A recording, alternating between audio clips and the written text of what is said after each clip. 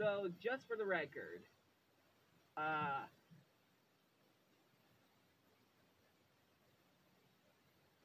yeah.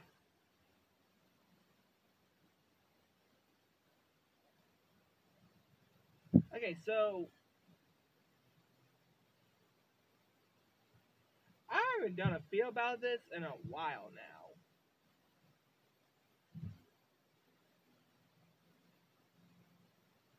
So, okay.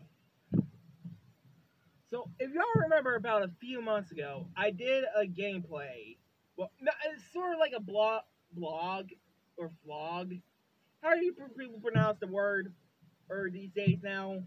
Okay, so yeah, so if y'all remember Duke Nukem Forever, right? Well, let me tell you guys my thoughts about this.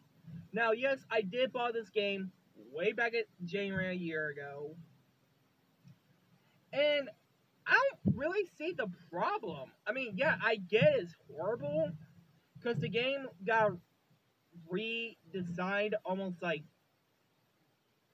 10 times. Like, the game was shown back in 2001 until years later, which was like 2011, it was released to the public.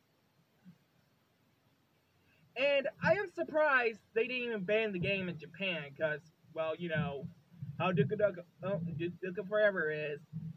It's appropriate. And, I mean, yeah, just imagine if they didn't ban, like, Mortal Kombat, Borderlands, Bioshock. I mean, yeah, well, the first part where I said about Mortal Kombat, yes, it was true. They did actually ban Mortal Kombat 11 a few years ago in Japan because it was too violent. But if y'all played this game, let me know what you guys think about it. Because when I think about it, it's just rageful to me. Rageful. But anyway, guys, hope you guys like, comment, subscribe.